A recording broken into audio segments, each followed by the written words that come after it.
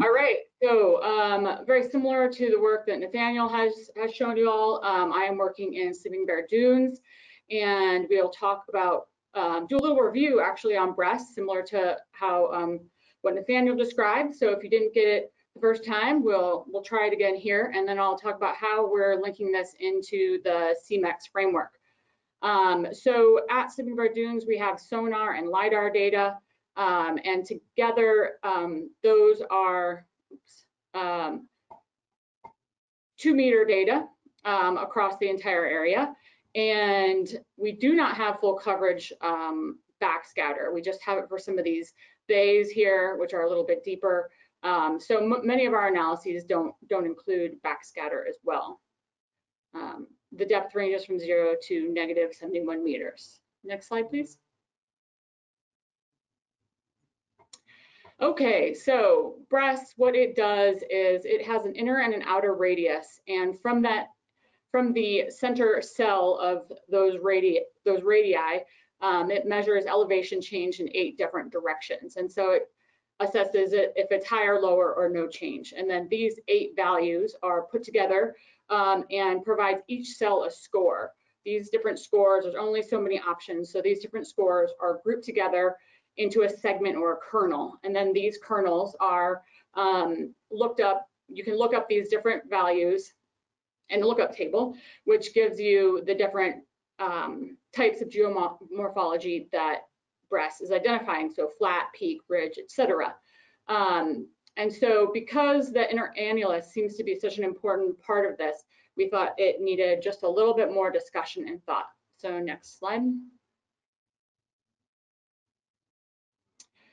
So like Nathaniel talked about, the minimum mapping unit is the smallest identifiable object in the data set. And so with our data, with 2-meter data, we found that our minimum mapping unit was around 36 meters squared.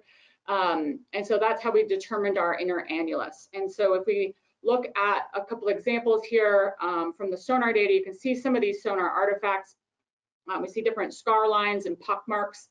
The width of that scar line is approximately 6 kilometers across, and then obviously much longer. And then the pock marks are have a diameter of 6 meters as well. And so, so some things that we are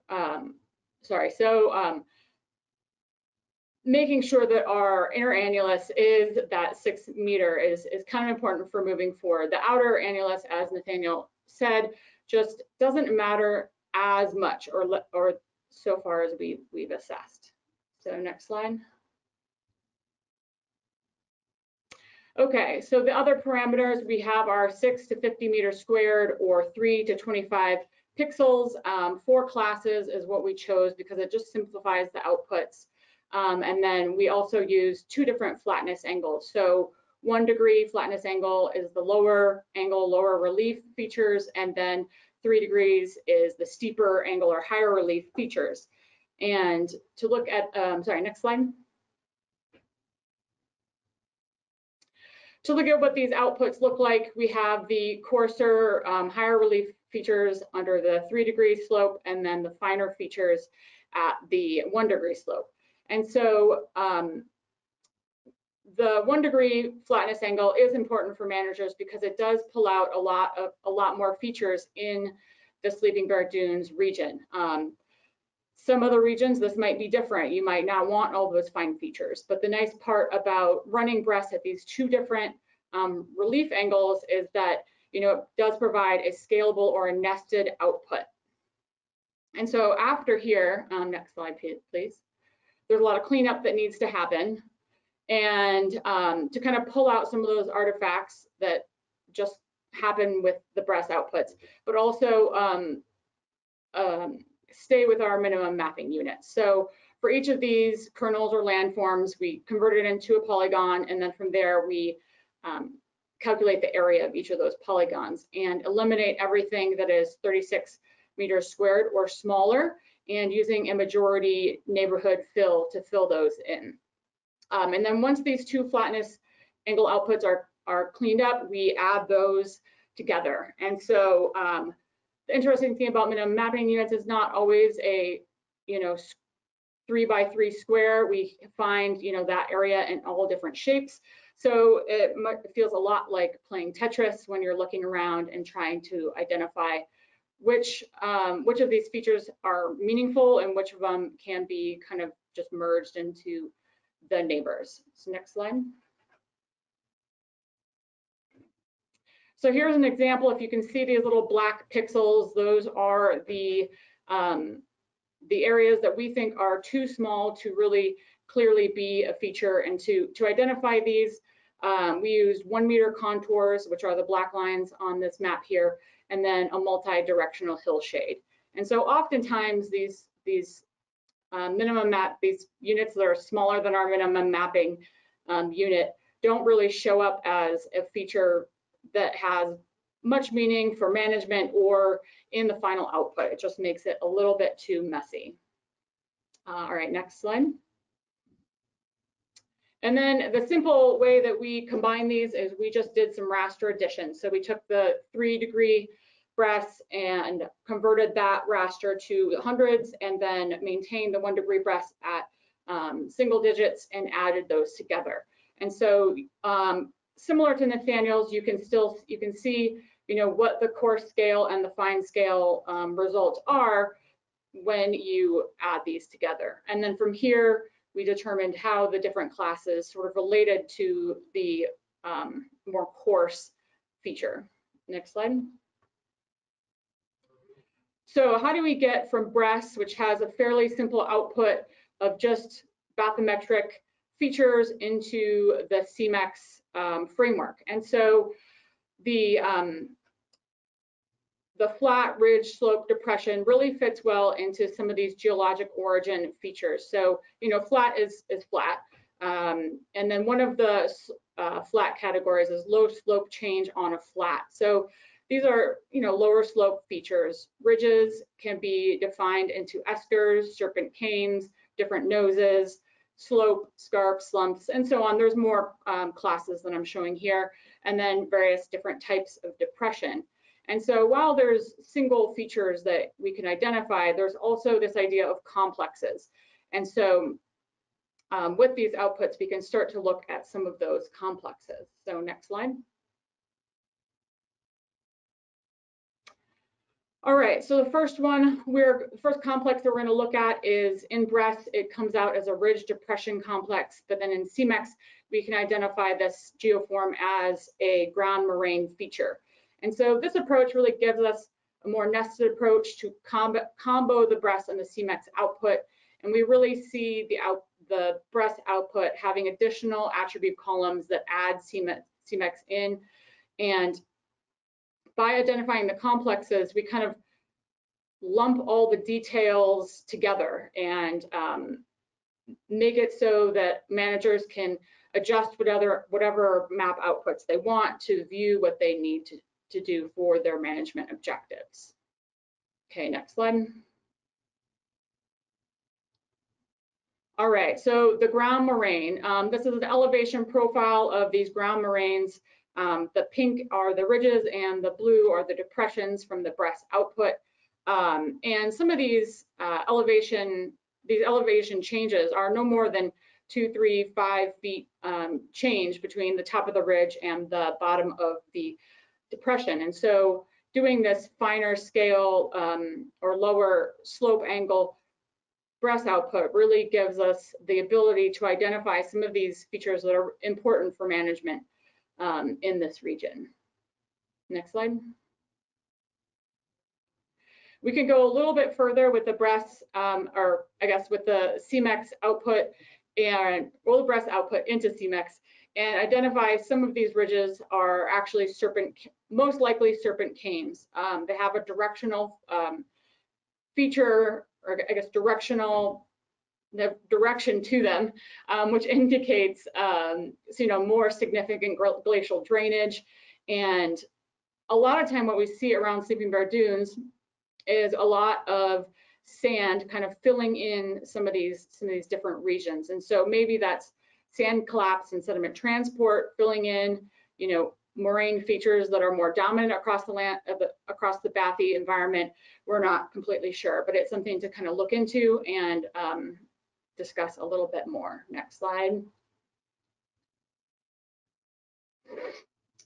In addition to the ground moraine and the serpent cames, we have an esker here labeled in black, and eskers achieve a level 1 in the CMECS, or this esker in particular is level 1, which means it's greater than 1 kilometer in length or area in the CMECS documents, whereas level 2 is smaller in extent, being less than 1 kilometer in length or area. Next slide. Okay, the next feature that we see a lot as a complex are the idea of slump scarp complexes. And scarps are steep walls, and they're often paired with a slump or kind of a loss of sediment down a slope. And so we have two different types. We have erosional scarps and then beach scarps as well, which I'll show you here. Next slide. So here's one of the more infamous, I guess, erosional slump scarp complexes at Sleeping Bear. This is Sleeping Bear Point, and in 1995, the dune slid into the lake and distributed over 1 million cubic meters of sediment and extended 3 to 4 kilometers offshore. We're waiting on some more data to look at the extent of this slump, but these areas are really important for management because they often really get dense mats of Cladophora and create sometimes Cladophora graveyards. Next slide. Okay, so here there's a couple elevation profiles. You can see a steeper slope with depositional characteristics coming down one of these scarp slump features, and then kind of the bounding levees that facilitate some of the transport down the slope. And so with this BRESS output, one thing that's a little bit hard to identify are the scarp walls due to the steeper slope. It kind of gets lumped into these ridges, and it's something that we wanted to pull out a little more specifically. So if you can go to the next slide, please. Here, by using the 15 and 20 degree contour lines developed from the bathy data, we can identify both erosional and beach scarps kind of along the extent of the shoreline and within some of these bays. The one scarp wall you can see that's a little more lakeside, where the bathymetry ends, is most likely a relic beach. And so, if you're one of the groups studying different lake level changes, these data might be kind of interest to you. Next slide. So Good Harbor Bay, which is probably one of the more complex embayments in the Sleeping Bear Dunes National Park, or sorry, National Lakeshore. And it's pretty complex. As you can see from this BRESS output, there's a lot going on here. And so we'll talk about some of the features we've pulled out here, and by no means is it all of them. So next slide. Okay, so along the beach in red, we have the beach slump, and some of, if you can see in the hill shades, some of the slump is not captured, and that's because those are just lower slope angle slumps. They are actually captured in the other data in the other parts of the BRESS output, but I just wanted to highlight some of the steeper slump here, or I guess scarp and slump. We have a beach berm in green, which is a little bit hard to see kind of along the southwest shore there of the bay. We have the platform, which everybody in the region calls the reef. And on top of that platform in the hillshade, you can see some moraine features that also exist on there. A washover fan in yellow, so most likely an older delta when lake levels were lower. And then the kettle, which also is often called the sinkhole, which is likely derived from some large ice chunk sitting in that part of the lake for a longer period of time. A submerged channel as well with the thalweg, which has a slightly different slope and it's deeper than the regular submerged channel. And so these are just, I mean, if you're looking at the hillshade, you could probably see other features in this view, and those we have yet to fully classify with the CMECS framework. But overall, you know, I think putting all these individual features and complexes together really gets us more into that CMECS framework that it and what we want to use to, you know, more consistently map bathymetric habitats across the Great Lakes. And so ideally the final data set will be scalable and nested for managers to pull out whatever they need for different assessments. And from here, once we get the geoform fairly well solidified, we can move into the substrate and biotic components. So next slide. Thank you. So since we do not have full coverage backscatter, which would help with substrate classification, we can use the geoform as a proxy. And so to do this, we have over 500 videos up the bottom, and I think more that haven't totally made it to my desk quite yet. But we can look at the different geoform location or different geoform types, such as the ridge depression or moraine complexes, and then start to work into the substrate. So often we see in these moraine complexes coarse unconsolidated sediments, and these really range from gravel to sand. So some of the texture components of the bathy outputs will help us get to those different areas within the park. Next slide. And to more consistently and maybe more simply classify a lot of our bottom videos, we created this diagram of CMECS with ample examples of how we classified each of these different subclasses and groups of substrate through this diagram. And not only is this helpful for my crew doing the bottom video review, but also for future mapping references in the Great Lakes or other regions to see what and how we classified different features. Next slide. And so a couple of things that we found at the bottom of Sleeping Bear Dunes are a sediment that is not in the CMECS classification quite yet, but has been identified in other parts of Lake Michigan, I think in the sanctuary as well, is a fine consolidated sediment, which is a hard packed clay feature. And so these are, now that we're, you know, attuned to seeing these typically do not have any algae or mussels colonizing on them because of that fine substrate.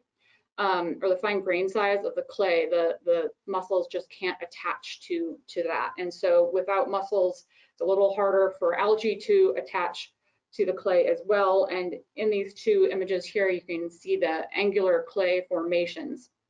And this is at the bottom of the kettle, I believe. And then the other biotic component that we are looking to adapt is creating a co-occurring element.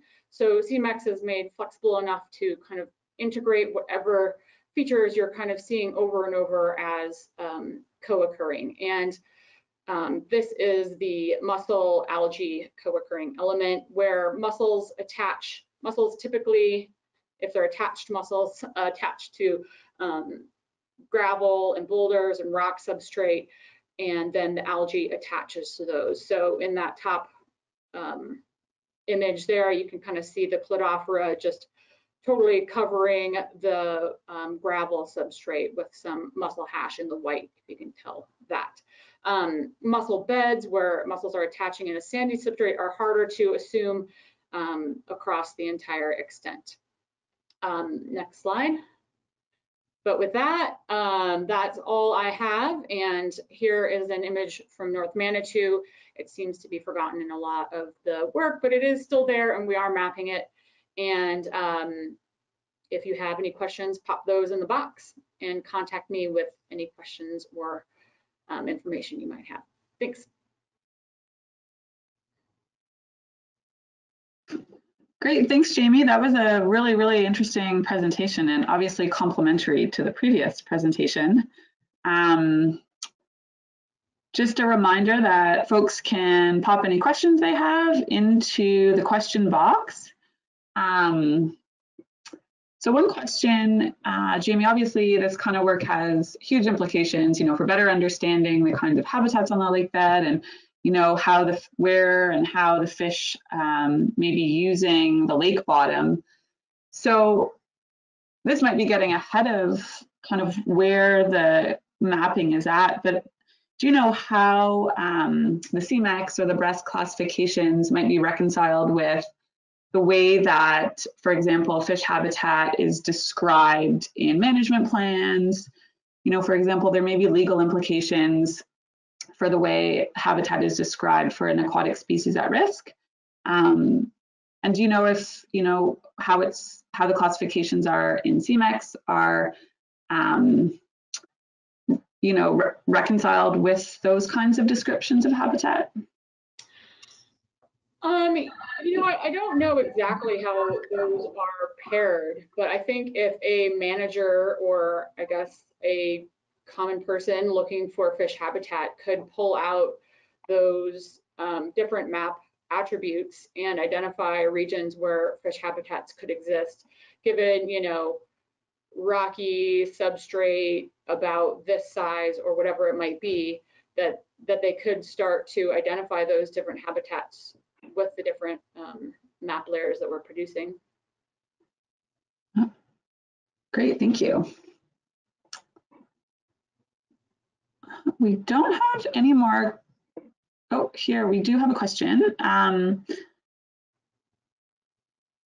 So I think the question about the absence of, I assume this is backscatter data. It was mentioned in both of your presentation and Nathaniel's presentations.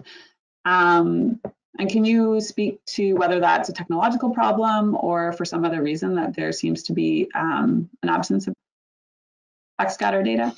Yeah, so in Sleeping Bear Dunes, a good, I don't want to say majority of the data that we have is LiDAR. And so there are people working on getting backscatter similar data from the LiDAR, but we just don't have that quite yet. So anywhere that's near shore, so anything, more shallow than 12 meters or so isn't going to have backscatter. Everything deeper, when it's collected in tandem with sonar, will have backscatter. And so really for anything deeper than 12 meters, we have backscatter, but it's so spotty when you're running BRESS, you'd have to run each part that has backscatter separate and then put all those parts back together. And it would be a little more challenging to fit it into the BRESS model. And I see that Brandon corrected me. So the newer LiDAR does have reflectance or backscatter information with it. These data that we have are a little bit older and I don't know if it does, but he'll probably correct me anyway. So that's kind of the reasoning behind that. And sometimes there's just a lot of errors in the data collection, so it's not super reliable. Great, thank you. Are there any plans to merge the geoform with the existing substrate and biotic component of the CMECS classification? To merge the geoform with the substrate and biotic? Yes. Okay. Yeah, I mean, I think once we get to that point, we'll have, hopefully, I mean, ideally the substrate and the geoform will match to a certain degree, and then the biotic within that as well, just because in Sleeping Bear Dunes, they're pretty highly correlated to one another. And then the output of, or I guess the data package of all of that will have each of those different components together as like a product someone could download or whatever. Is this speaking of downloading, is this work that you guys are working on now? Will that be made available to the public? Oh, the stuff we have from today?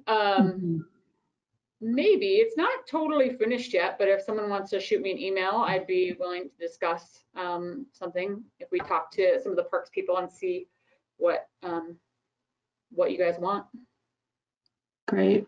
And then we do have another question on the second slide, I believe,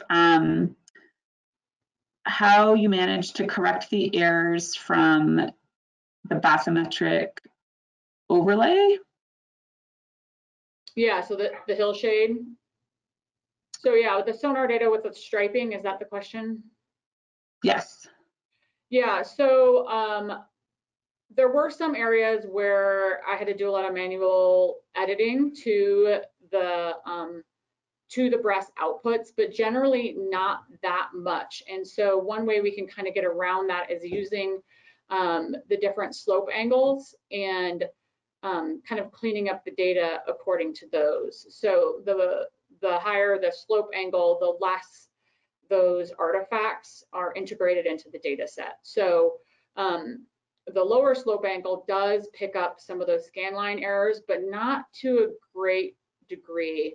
And I think Nathaniel's dealt with this a lot more at Isle Royal than I have in Sleeping Bear, but I think they did,